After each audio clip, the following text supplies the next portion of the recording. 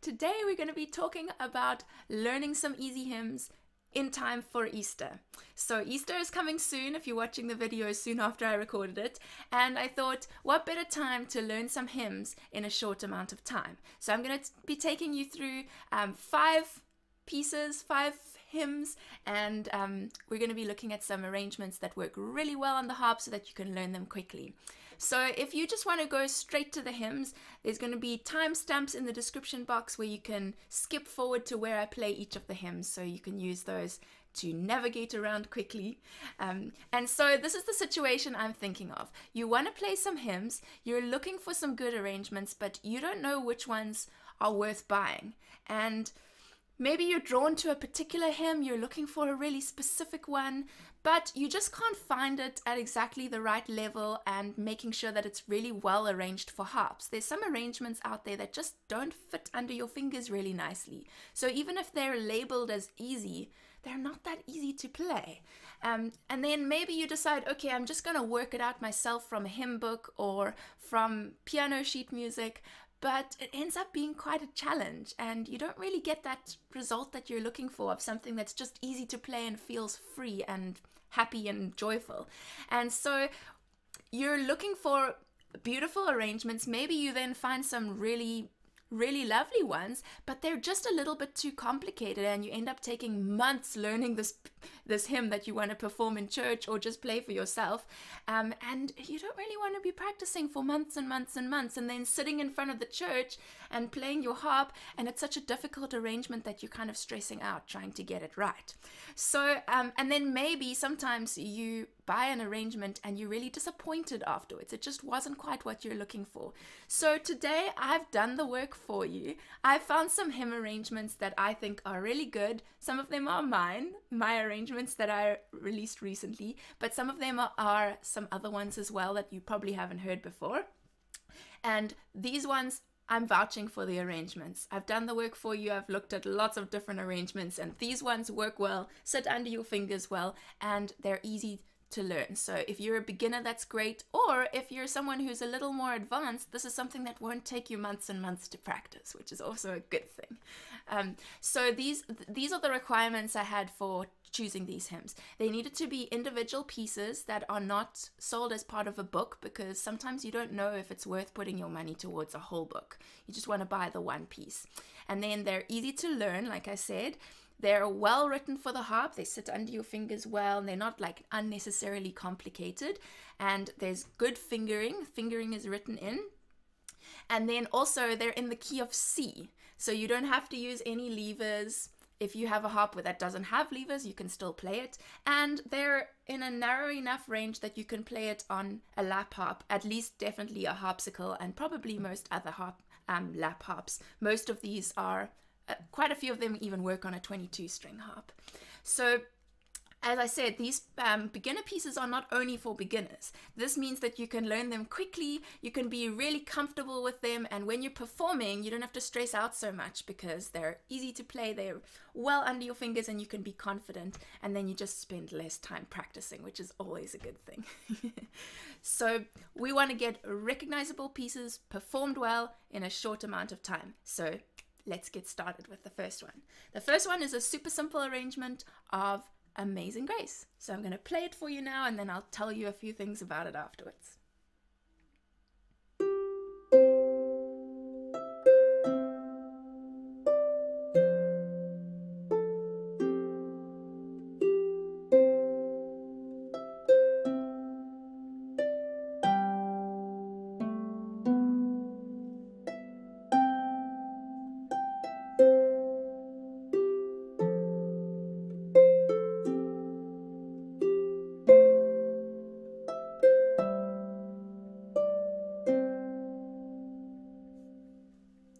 There it is.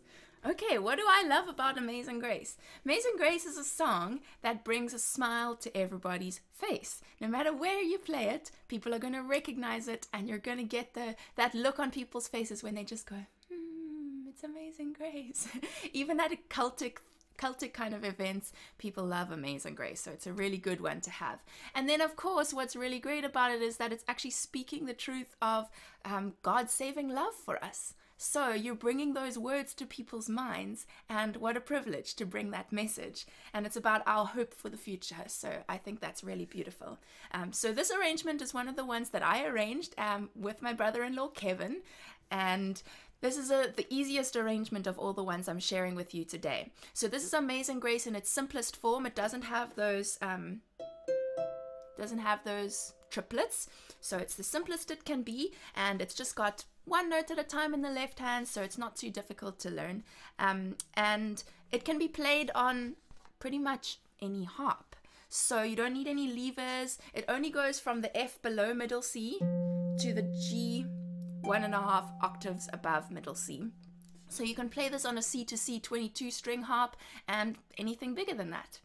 So this piece, if you want to learn it in a really short amount of time and be super effective with your practice, there's actually a video lesson available for it that I've put together especially for you, because I wanted you to be able to practice it really effectively. And with this video lesson, you're taken through guided deep practice, so you really get those results, and it makes sure that your practice time is really effective. And so if you're interested in getting the sheet music and the video lesson for this piece, then the link is in the description box. You can go there and play Amazing Grace really quickly. Well, you'll be able to play it quickly, but you don't have to play it at a fast speed. Okay, let's look at the next one. This is How Great Thou Art.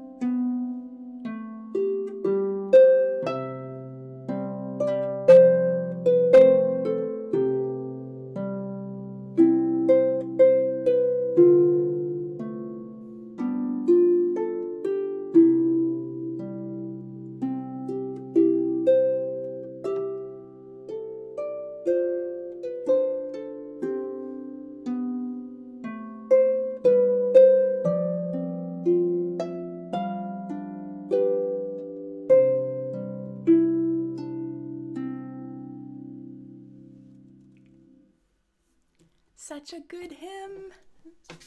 Just picking up my notes. Okay, so this hymn holds a special place in my heart because this is my mom's favorite hymn. She has more than one favorite, but this one especially brings back memories of my grandpa who passed away quite a few years ago. This was one of his favorites too, so I remember him singing it. Haha.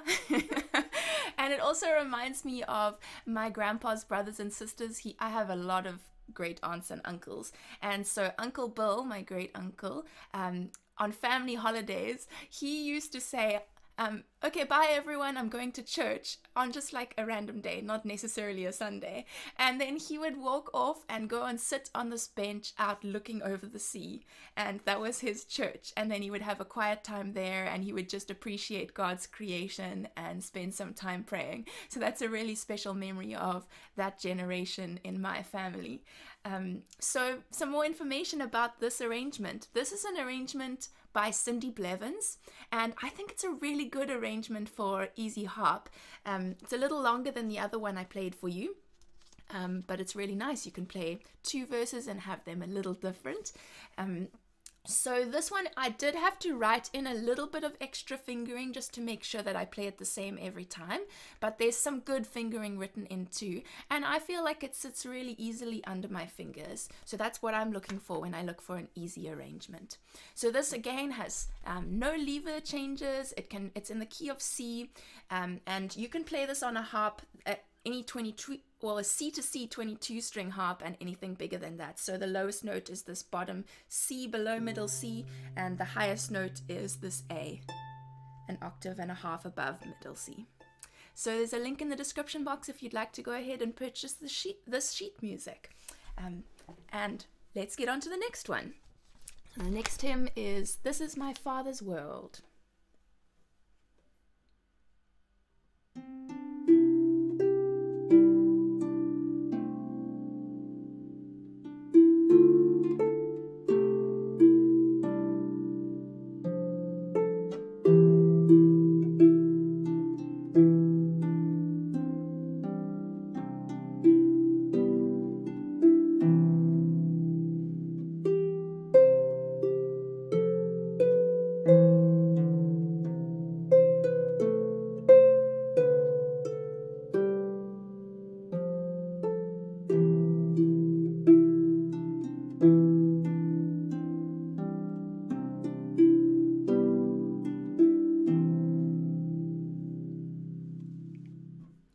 So again, this one is quite short to learn because it only has 1 verse written, and then if you want to repeat it, you can. Maybe you could even take it up an octave for the 2nd verse. So what do I love about this hymn?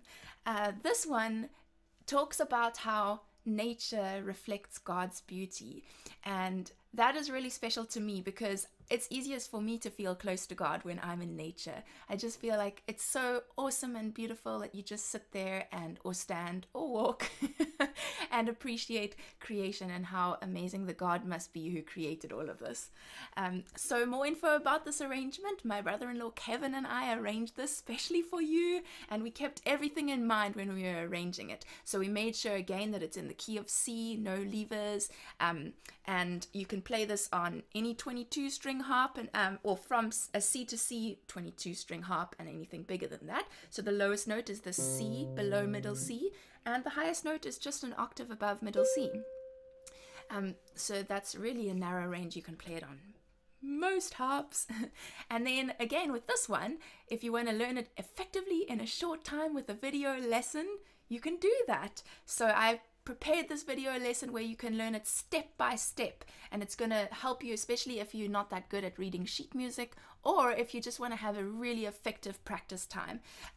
So people have said that when they use these video lessons that it feels like I'm taking you quite slowly through the piece, but then you look back after you've spent that time watching the video lesson and you realize that the time was so effective and you actually learned the piece way quicker than you would have on your own.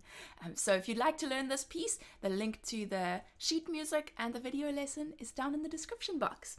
And let's move on to What a Friend We Have in Jesus.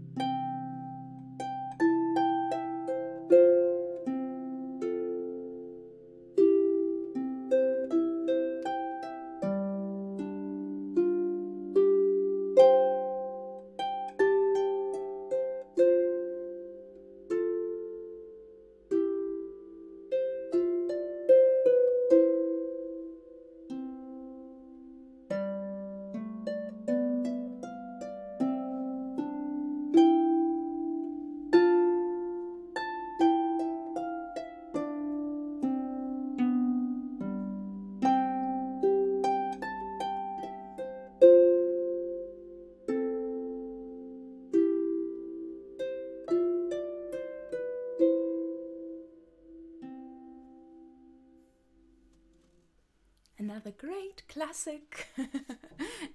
So this one is one that also brings back happy memories of my childhood. This is the kind of song that my mom would sing with us all the time around the house.